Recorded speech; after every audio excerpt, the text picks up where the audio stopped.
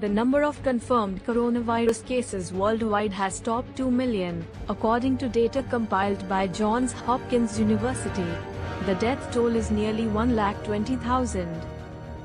New York's coronavirus death toll topped 10,000 even as the lack of fresh hotspots in the US or elsewhere in the world yielded a ray of optimism and fueled discussions Monday about how some places might begin to reopen.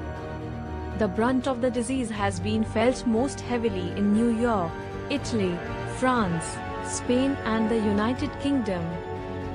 After a fall in daily death tolls, Spain and Italy, two countries hard hit by the virus, were set to begin easing lockdown measures on Monday.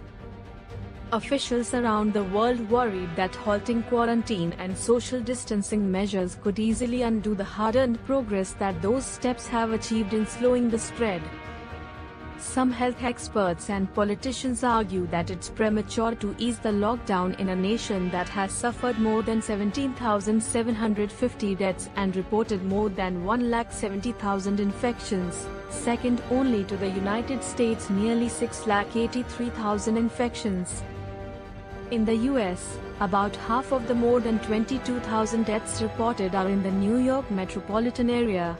Meanwhile, Johns Hopkins tracking maps showed a dense patchwork of coronavirus cases along the Northeast Corridor, as well as significant outbreaks corresponding to other major metropolitan areas, though nothing on the scale of what New York has endured. News Desk.